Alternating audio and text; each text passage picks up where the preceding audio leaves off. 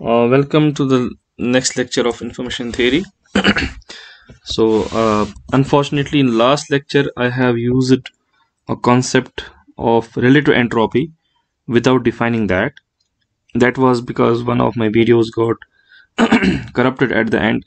I had actually a lecture before that in which I explained it, but the software which I was using, that itself got corrupted, and somehow after recording for half an hour I lost the file. Then I directly uploaded another video. Now I am dedicating this particular video only for relative entropy, so you can now watch this video completely first. Then you will be very much comfortable with the last lecture, where we used the concept of relative entropy to prove some inequality for entropy. Now here is the concept of relative entropy. So now here is a scenario as an example. Suppose you have a coin, okay, say it is a biased coin. So biased coin means that probability of head, which you may also call probability that some random variable s is equal to 0, that is some p, and probability of tail, which you can call as probability s is equal to 1, that can be suppose 1 minus p. And you are the owner of this coin, and you have fabricated, or you can say manipulated, this coin in such a way you know the exact value of p. Suppose you have calibrated the coin in such a way that p is equal to 1 by 4. So probability of head is 1 by 4 and probability of tail is 3 by 4 as an example. Sorry. Now here is another person, your friend or so. You tell him to guess the probability of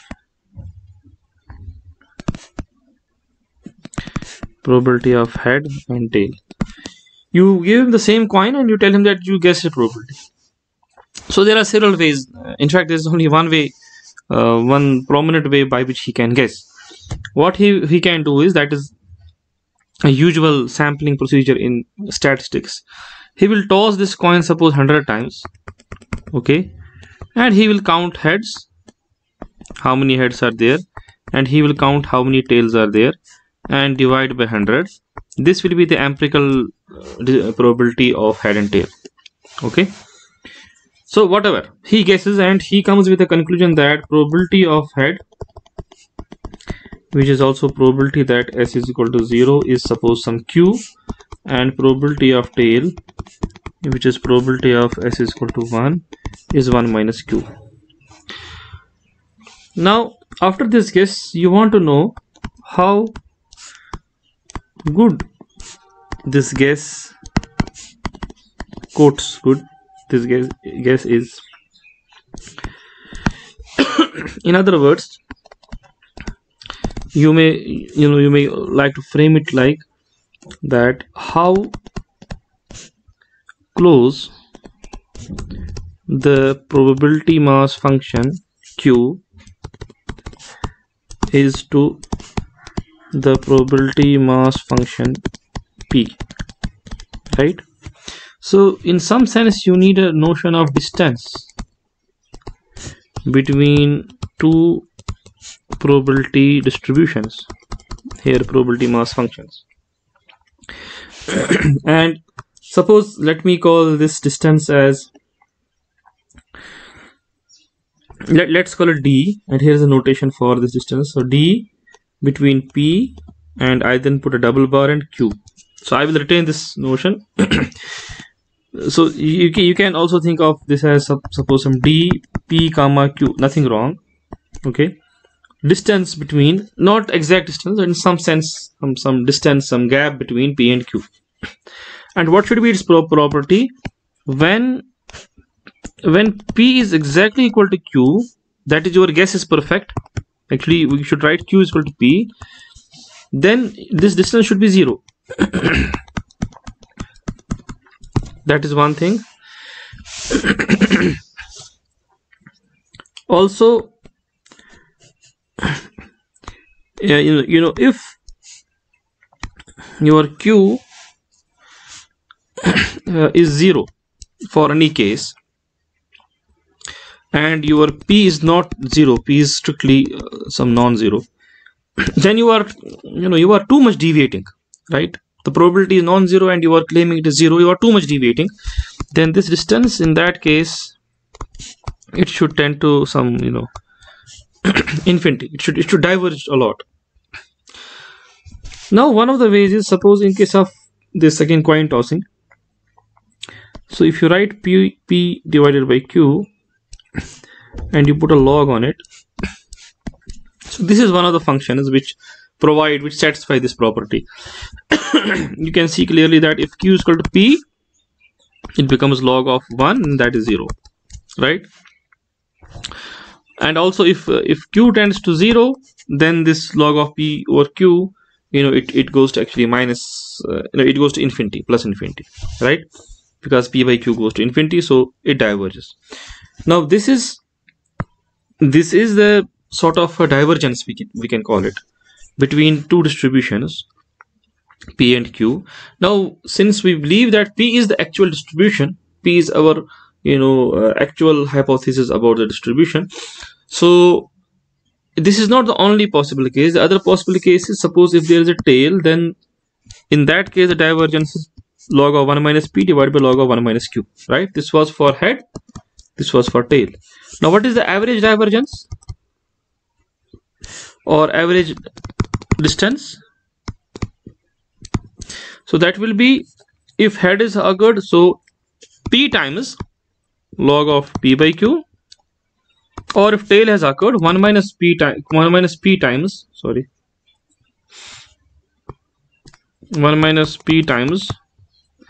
log of 1 minus P divided by 1 minus Q. Okay, now this quantity is called relative entropy. Also, relative entropy between two distributions P and Q. And notation is like this: P log to the base 2 P over Q plus 1 minus P log to the base 2 1 minus P divided by 1 minus Q. Now we can generalize its definition. So here it was defined for any binary case. So you can say we defined relative entropy for any Bernoulli event. Okay, so coin tossing is one of the realization of Bernoulli event. Okay, so S was Bernoulli random variable. It can take only two values. Now suppose you have a general alphabet set S as usual, so, and it can take any values, S0, S1, Sk minus 1, and we have two probability distributions over it, and since it is a discrete case of probability mass functions, we have two probability mass functions. So one will be denoted by, suppose, P0, P1 to Pk minus 1, where this Pk is probability, the random variable S takes some value small sk. In case of coin tossing, you can again compare. K was there 2, S0 was 0, S1 was 1, so on and so forth. So you can compare it with that. Or if you have a die, then K is equal to 6, and you have S0 is equal to 1 up to S5 is equal to 6, right? So you can compare it with that. Now there is another probability distribution, another PMF, that will be, suppose, Q0, Q1, Qk minus 1. So what it can be, suppose P0, P1 up to Pk minus 1 is a true distribution, Q0, Q1 up to Qk minus 1, that is the guess, suppose. Now you want to know how close they are, how good is the guess. Again, so you will take log as usual, suppose Pk over Qk, right? Now what is the expected value of this? That will be Pk times this and summation k is equal to 0 to k minus 1. This is the expected divergence or expected distance between the two distributions, and this is what is called relative entropy. Notation is P first distribution, then double that parallel lines, then Q. This is called relative entropy. Relative entropy, or it has a special name in honor of two famous statisticians. One is Kullback Leibler. They were the two who actually introduced this notion. It's called Kullback Leibler divergence, also called KL divergence. You see, in this discussion, is there anything about communication? No. It is a general probabilistic thing. And here is the power of KL divergence. It's very useful in not only in communication systems, it has a lot of applications these days in machine learning. Okay. I don't know if there are several computer science graduates in our course, and they definitely would have done logistic regression, and if you look in that sense, KL divergence looks like your cross entropy. Okay, so use that as a cost function there in logistic regression. And let me tell you here one point, that in machine learning there are several divergences. You can define distance between or closeness between two distributions in several ways. There are thousands of ways. So this is one of the way, and a simplest way, I can say, this is the simplest way to define divergence or gap between two distributions, and it has quite good intuition also. But there are other ways also. But in this course, we will need this much only. Now I need to actually, here is one small, I should say, lemma. The lemma is that the divergence between two distributions is always non-negative. It cannot be negative. Okay, it is always either equal to 0 or greater than 0. In fact, we know that it is equal to 0 if and only if P is equal to Q, right? That is, Pk is equal to Qk for all k is equal to 1 to k minus 1. That we know, right? Now we need to prove actually it is greater than 0, greater than equal to 0. Anyways, now to prove it, I need a small inequality. So that inequality has very simple intuition.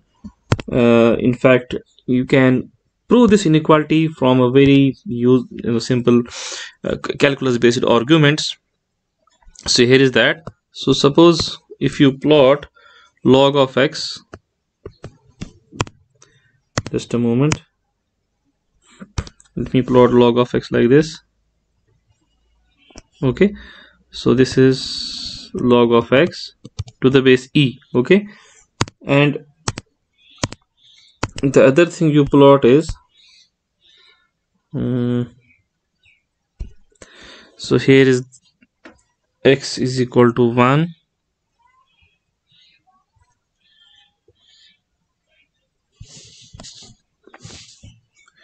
so this is y is equal to x minus 1. I may not be accurate, and here is 1. So what we find is that log of x to the base e is lies always below the line x minus 1, and in fact at x is equal to 1 they have the same value, otherwise it lies below it. So we can easily write one inequality which will be useful for us, that is log of x to the base e is less than or equal to x minus 1. Okay, and suppose if you have log of x with respect to some other base b, then you can convert it. So that will be log of x to the base e divided by log of b to the base e. You should remember this. And now log of x is less than or equal to 1, so this is less than or equal to 1 over log of b to the base e times x minus 1. Okay, now in particular, if b is 2 as we are taking, so log of x to the base 2 is log of x to the base e divided by log of 2 to the base e, which is less than or equal to 1 over log of 2 to the base e x minus 1. Okay, now we will use this inequality, step by step. Now first thing is we will start now the proof of lemma. Okay, now here it goes. D of p q is defined as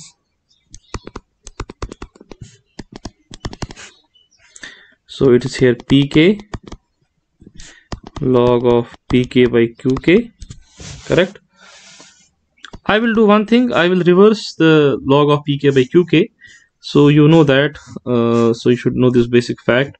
So log of x by y is minus log of y by x. Okay, so it will be minus pk log of qk by pk, right? Now look at this. So now log of qk over pk, if you take this as x, it is base 2. Okay, so you can write it as log of 2 to the base x. Then you know that it is equal to log of e to the base x to the base e log of 2 to the base e, and this is less than or equal to 1 over log 2 x minus 1, which is 1 over log 2 x is qk over pk minus 1, right? Now this is about so log of qk by pk, so minus log of qk by pk to the base 2 will be greater than or equal to 1 over log 2 qk by pk minus 1.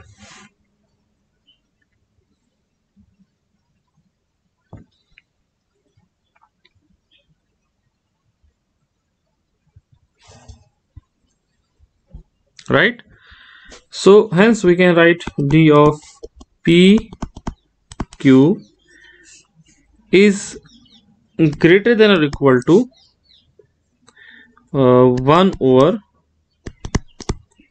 log 2 base e, k is equal to 1 to k minus 1, pk qk by pk minus 1, right? I have just used this inequality here, and I can now write 1 over log 2 to the base e summation.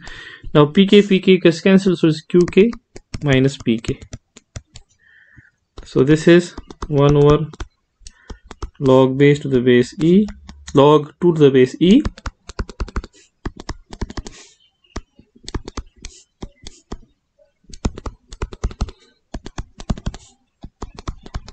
okay. Now see, qk and pk both are probability mass functions, so they should sum up to 1, right? Summation of any probability distribution should be equal to 1 over all the values. Similarly, summation pk should be 1, so this is simply 1 over log 2 to the base e 1 minus 1, which is 0. So it means that the relative divergence, relative entropy or divergence is non-negative. Okay, and if you see equality, when is equality attained, that we can see from this plot also. So log of x is equal to log x minus 1 when x is equal to 1.